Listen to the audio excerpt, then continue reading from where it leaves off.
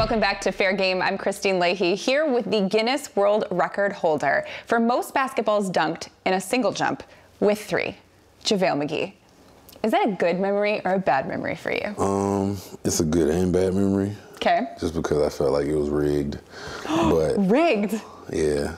But I had some great dunks in there, so people got to see my athleticism, so that was dope. So eventually you get signed with the Warriors. Mm-hmm. You become a starter there. What was that like, that in-between time? For me, it wasn't really stressful, but it was the time to just reflect and think like, okay, so I'm either gonna keep playing basketball or I'm gonna have to figure out what my 7-foot self is gonna do in the real world. Like, I've saved enough money to survive and be fine. That's not the problem, but it was more of a mental anguish of like, what am I gonna do?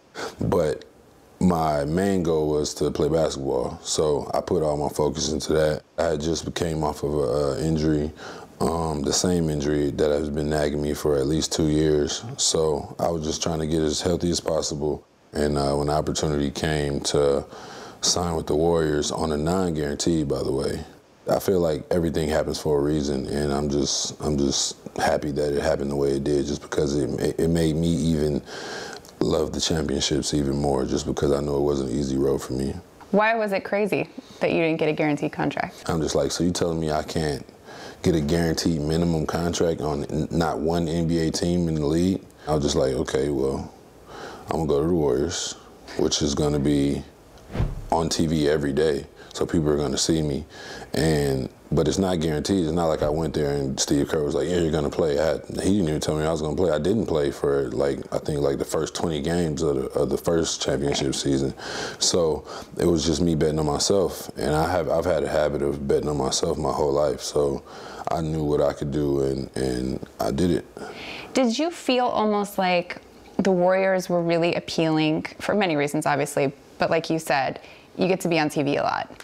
And there were these portrayals of you that were not true, and that being on TV would fix it? That's exactly what I felt. I knew that it would be some playing time at the center position and would be winning. That's the total difference. Like, I probably had some opportunities to go to a losing team or a team that wasn't going to make the playoffs, but that would have done nothing for my career. LeBron now is your teammate, and he just said something about how valuable you've been to the team and something about the Defensive Player of the Year award. I'm going to read to you what he said. He shouldn't be in the conversation. He is the conversation right now. Just look at his numbers per possession, points per 100 possessions, when he's on the floor and when he's not on the floor. How does that feel, coming from LeBron? Feels great, coming from one of the greatest players ever, and him being my teammate. And I also was thinking in my life, like, especially the past 3 years, I've got to play with some of the greatest players ever. And like, when I'm all old and gray, I can tell my old stories, like, yeah, I played with KD and Steph and now LeBron. It's definitely a blessing just hearing that, and all it really does is instill confidence and make me go harder every day.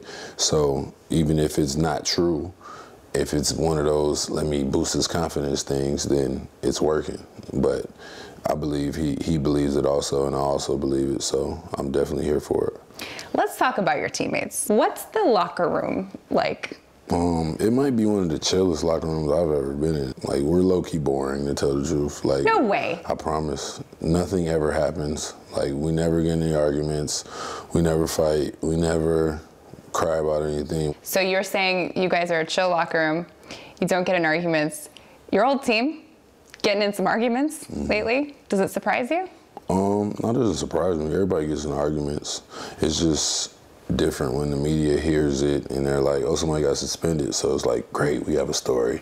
Let's run it all week. Let's run it all month. This is going to get the ratings up. You know, JaVale, it sounds like you don't like the media very much. I don't, to tell the truth. Let's just say. Are you me, or are we talking like in general? It's in general. There's certain people, but I'm not naming names or anything, but it's definitely, it's nitpicky. Like, you guys, not you, but you guys just want stories. So it's just like, if I'm having a great season, it has to be because this person, or it has to be because you did this. No, I'm just having a great season. I've been working hard. I worked hard all summer. Like, it's just so many stories that you guys have to make, but you guys have deadlines. This is your job to make stories. I don't have any deadlines. Well, and the way that I look at it is you guys just want to, you're people too. And so you want people to understand who you are besides just the headlines. Exactly. I get it. Okay, so you're big into producing music too. I actually really like the story, and now that I'm getting to know you better, it doesn't surprise me at all. You use this name, Pierre, because you don't want people looking at you like this NBA guy. You have the secret name. How did that start? So I was at Crustaceans probably like 7 years ago. Okay, Beverly Hills. Beverly Hills. I was at the bar, and I was waiting for my table. I think like my homeboy's right here, and then it was a girl right here. And like, I don't remember her face, her name, none of that. I just remember she asked me like, "Hi, how you doing?" I was like, "How you doing?" She was like, "What's your name?" I was like, "JaVale." She was like, "JaVale what?" Like, McGee. Like, oh, okay, cool.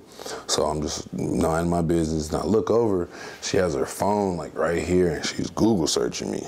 So then I was just like, wow, I really am famous. After that, I was like, if a person doesn't know me, like if they come up to me like, "Hi, what's your name? Do you play basketball?" I'm gonna automatically just act like I'm not myself, just because I don't want that person to automatically be like, "Oh, this is JaVale McGee. I want something from him. He's a celebrity, blah, blah, blah." So I tell them my name is Pierre. So for a good 2-3 years, my name was Pierre, 24/7.